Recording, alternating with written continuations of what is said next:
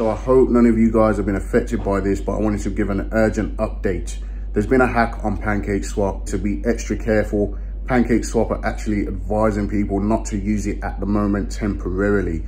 Okay, but when you go to connect your Metamask wallet, there's a request coming up that's asking for your seed phrase. You should never need to put in your seed phrase unless you're starting fresh, you're importing a new wallet, you're creating a new wallet or something like that. You should only need to put in your password, but somehow hackers have infiltrated Pancakeswap. I don't know if it's affected any other wallets, but I know it's definitely through Metamask. And I'm gonna leave some pictures on the screen so you can see exactly what it looks like. All right, guys, but be extra careful. You can go to Pancakeswap's Twitter, go in the Telegram groups.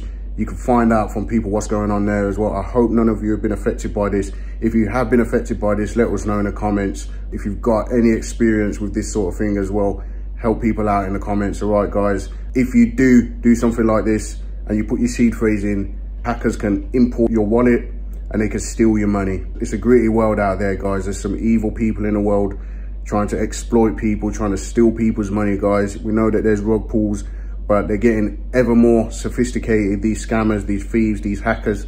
Guys, take extra care. I'm gonna try and get this out for you as soon as possible, just so that you can avoid falling for this scam. All right, guys? So stay tuned as well. Subscribe to the channel, like and comment down below. Let me know your thoughts on this. And I'll see you guys in the next video.